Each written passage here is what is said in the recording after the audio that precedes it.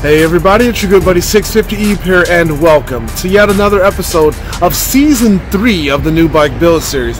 This is where we took a 2018 BMW S1000RR with the premium package that I purchased from my good friends here at Sills BMW, and with the help of our amazing channel sponsors, we're adding some outstanding parts onto this motorcycle, and at the end of the build series, we make this motorcycle available for everyone viewing.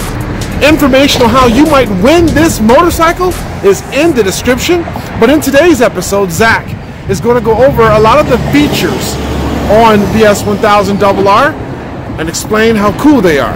Let's check it out. Welcome back. We're going to go over some awesome features on the S1000 today. Okay. I don't think we've done this before in the past, so just kind of show what this bike is actually capable of letting you know and doing, and how you can adjust it and really customize it for yourself without even buying any parts. You can just do this right out of the box. And show some other things that maybe your dealer didn't set up for you that you didn't even know existed on the dash because you didn't look through the book yet. Okay.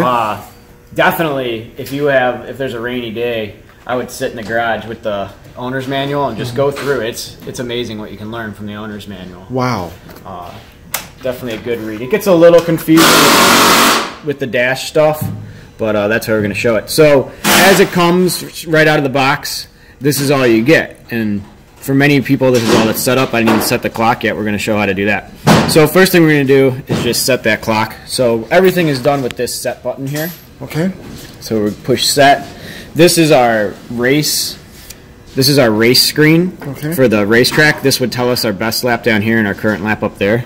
This is the current intake air temp sensor reading.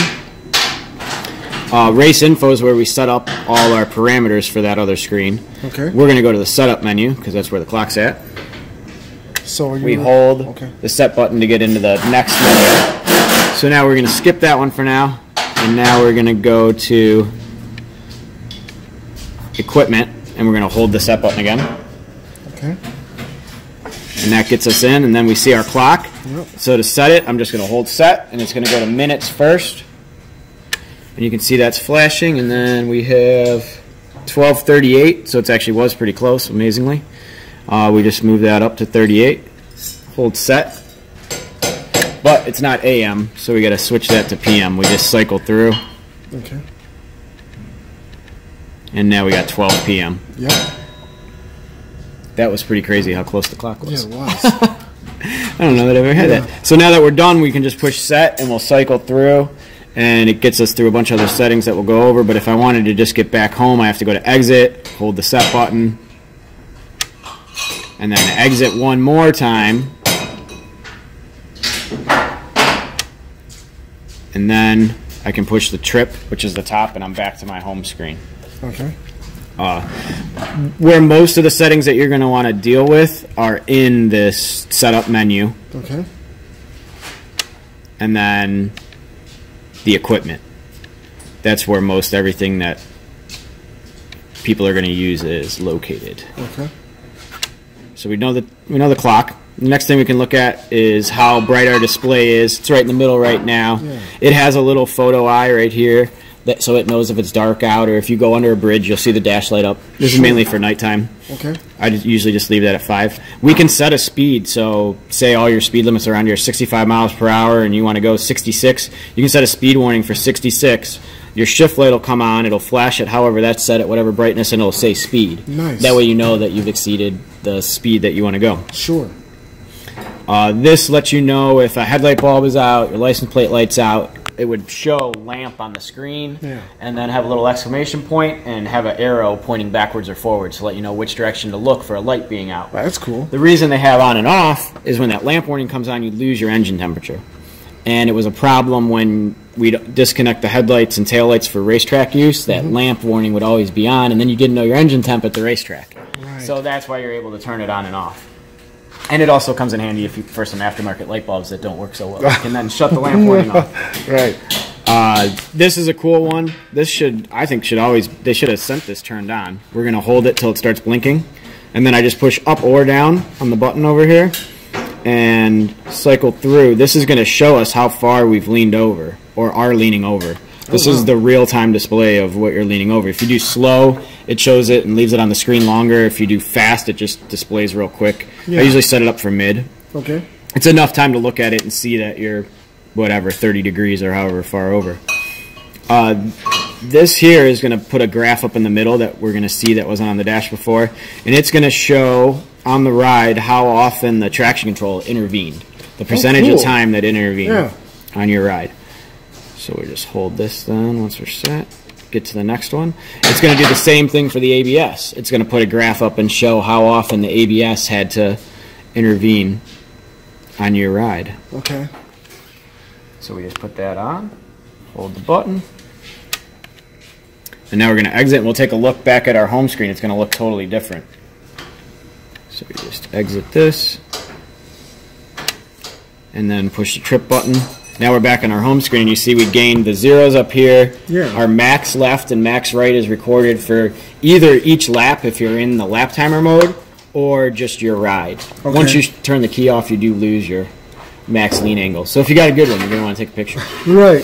The top is your current lean angle. That's what you can look at while you're riding. And then the milliseconds is our ABS, and the percent is the DTC. You'd see a little bar graph. If it was a little nicer out, we could take it back out and make those light up, but it's not really necessary. You guys got the point. So let's go back in. The next menu we're going to look at is going to be the suspension. Okay. Because there are no traditional clickers on this electronic suspension. If you want to adjust your compression and rebound, I don't even think most people know how to do it. They just think that you're stuck with what it is. I don't know from the last video if you caught it when I was riding back or if it's even going to make the cut, but I hit a big bump and it bounced me up off the seat. These bikes are sprung for, it says in the book, 187-pound rider.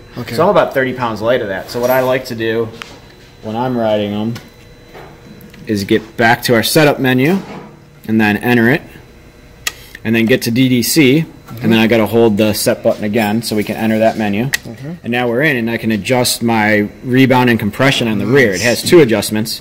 So I'm going to take out some rebound because I think I'm going to be stuck riding this bike with the rev limiter on, right? Yes, you are. Yeah, Thank you so much for putting the braking miles on it. So we're going to drop that, and we're going to drop our compression to... I've been taking off 3, and it's still been doing fine in street cornering, but it just keeps me from getting kicked over the seat. The front, you cannot adjust compression and rebound independently. So it's just a dampening number, and it's +7 or -7. So it kind of does both at the same time. There is a available rod. It's a HP part that you can put on your forks, like you see on the race bikes. That rod that tells the front suspension how far it's moving. And when you install that rod, then you can do compression and rebound independently. Oh wow. I don't have an issue with the front end of these bikes at all, so I just leave it at 0 for now. But if you were hitting the brakes and it was really diving, you probably want to put that number up. Or if you're doing a lot of wheelies or something, you'd want to put it up. Or if you think it feels too harsh, you would lower it. After you do something which is called setting sag, which is setting your spring free travel, you would have to calibrate the DDC system. We're going to go over that. We're going to set sag on this motorcycle. Sweet. I don't think we're going to do it today. We got to break it in. Suspension components have to break in just like the engine. So after the first service, we'll probably show setting the sag. And then after we set the sag, we'll have to calibrate the DDC. That's where it's done. Then in our racetrack menu, this is where we go to change our tachometer once we do the first service. I think we may have shown that before. If not, we'll show it again later. But if I wanted to change it, I just hold it. It's going to flash. I can go up RPMs. Gotcha. And then that's when my shift light's going to come on. We're going to go back down to 7,000 since we're breaking it in. That's when the light shuts off. This is how bright it is. We can adjust that just with simple, again. You should be able to see it getting dimmer. What do you like it at, about 100? Yeah, I just leave it at 100. But if at nighttime, that might be annoying, so then you might drop it down. You can adjust how quickly it flashes. Sweet. There's 4. There's 8. It could just come on solid. 8's a little bit much. We'll just leave it at 4. 8's like, there's an emergency going on here, buddy. Imagine seeing that. That would look like a flasher almost at nighttime. This is where our best lap is set on that racetrack computer. So this puts it in the 4th line. You can move that around. That's how long your lap time is shown after you trigger it. Okay. This is if you're using an infrared lap sensor, which is also an HP part and would get installed under your tailpiece. Yeah. So you could go set up an infrared device at the racetrack then, and it'll keep track of your lap times automatically. But everyone has those little infrared things now. Yeah. You would set if it's within. So this is saying if it's within 10 seconds of your lap time, it's going to trigger it because that way it knows that it's your infrared device, not everyone else's. Right. It's kind of hard to explain. It's in the book. I don't know. Yeah, that makes sense when you said it. The blip is not like the auto blipper. That is something with the infrared also. Okay. I don't remember exactly what it is. And then this is trigger. That's how your lap time is triggered. When it's in auto, you can use either of these buttons, the tripper set or the high beam, flash to pass, or infrared if it's in auto. If you wanted it to be just the high beam, you can go to, I think it says manual or external if you only wanted the infrared to do it. Okay. Yeah, auto seems like the best one because you can really use either or. And then here's something else we're going to show later on. This is a pit lane speed limiter. Right now it's off. Yeah. But some racetracks have a pit lane speed limiter. If you're actually racing, you have to. If you got to come in for a tire change, you would need it. I like to use it for 25 mile per hour zones. So I'll go out and find out what like 25 miles per hour is in second gear, which I think is usually 3,000 RPM or something. So I'll set this at 3,000. And it only works while you're moving because it knows vehicle speed. That must have been maybe third gear was 3,500 or something. Okay. So you set that, and then you hold while you're riding. You hold the start button and the throttle, and it's only going to go up to that RPM at that gear. In this case, 3,500. In this case, 3,500. And it's going to sound sweet. It has a soft rev limiter. Yeah. So we'll do a flyby on that, and then as soon as you let off, you get whatever throttle position you're at. Okay. So if you have the throttle wide open, it's going to give you wide open throttle and launch you off. Yeah. I believe that's only available in slick mode and user mode also. Okay.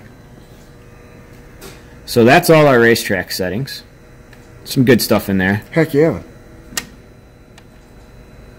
You could factory reset everything if you get too lost or you really just jumbled up your dash, but I don't think you can even really do that. We're back home. This is our lap timer screen.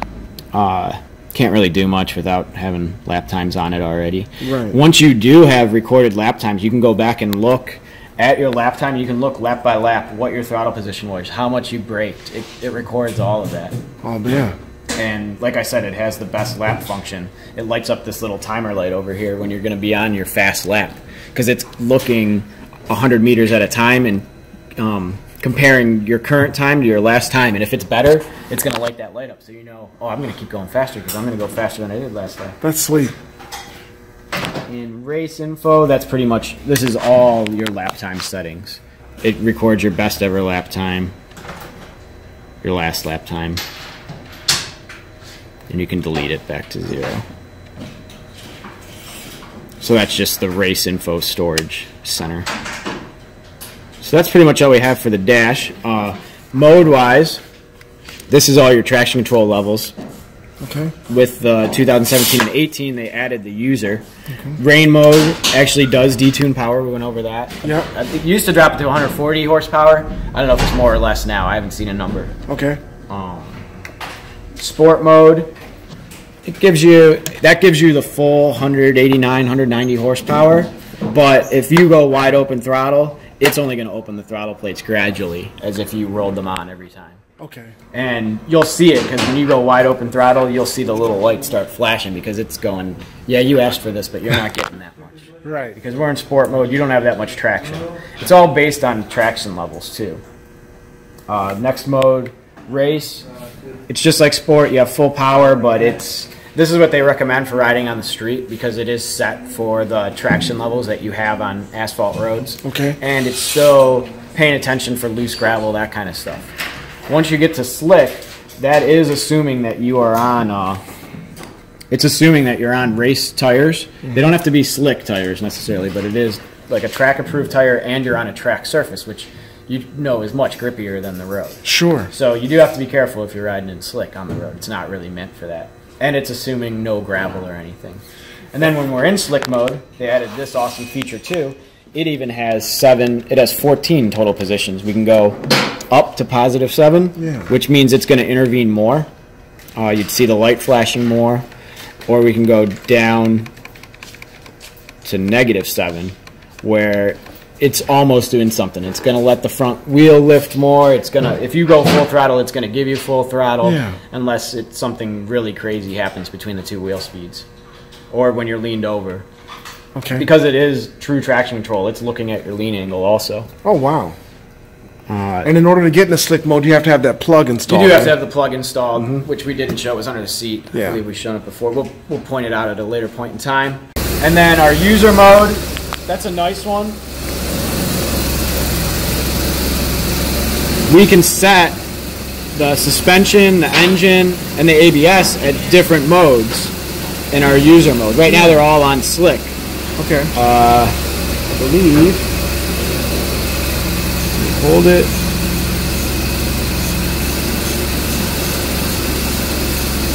Get it in user.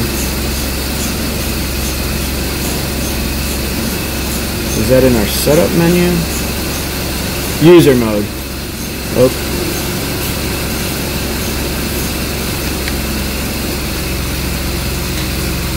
So we go to our user mode then, and we can change.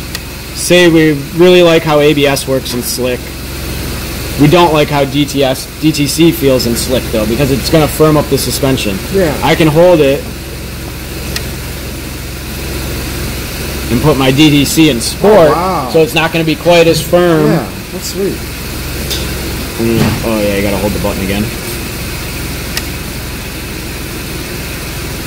And leave everything else in slick. Yeah. And then when I enter that user mode, that's how it is. That's as long as that plug is plugged in, it's going to save it. Yeah. When you shut the key off, which is also nice, because it doesn't always save stuff.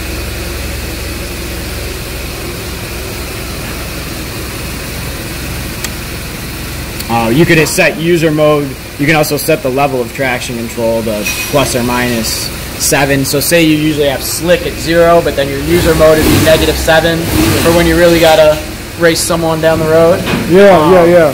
You just click the user mode real fast. You can change these. The bike either has to be stationary, or when you're riding, you just have to let off the throttle, pull the clutch in, you'll see the mode change, rev match, let back off on the clutch, and you change modes. Yep. So you can change on the fly. I mean, it's really an awesome package. Yeah, I think so. Other creature comfort, heated grips. Oh yeah. That means they're on high. That means they're on low. Okay. If your battery's not up to snuff, it won't let your heated grips come on, so it won't leave you stranded. Okay. Cruise control, which we mentioned before. Yeah. Most bikes don't have it. You can set it. It has the full cruise control functions just like your car. Set, resume, accelerate. Yeah. When you push accelerate, it goes up 1 mile per hour at a time. Nice. To shut it off, you hit either a brake, you can roll forward on the throttle, pull the clutch in, or shut it off by the button. Nice.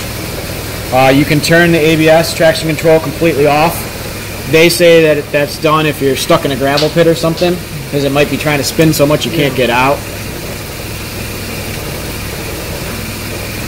Other than that, I think that's about all the features I can think of. That's quite a bit. That's 20 minutes of features, Zach. Is it really? Yeah. Yeah, I can't really think of anything else. Like I said, write down any questions you got. Try to get to them and answer them. All right. Thanks for watching. All right. I think we'll move on to the next video where we'll get some mechanics work going again. Okay, man. Sound good? Yep. All right. See everyone later. Thanks, Zach. All right. So we just got educated by Zach on the user features of the 2018 S1000RR.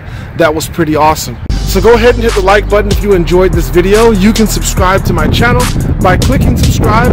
New videos are always uploaded to the channel. Support the New Bike Build series. Click on the link right there to watch videos from seasons 1 and 2 of the New Bike Build series. We'll talk to you guys soon. Thanks for viewing.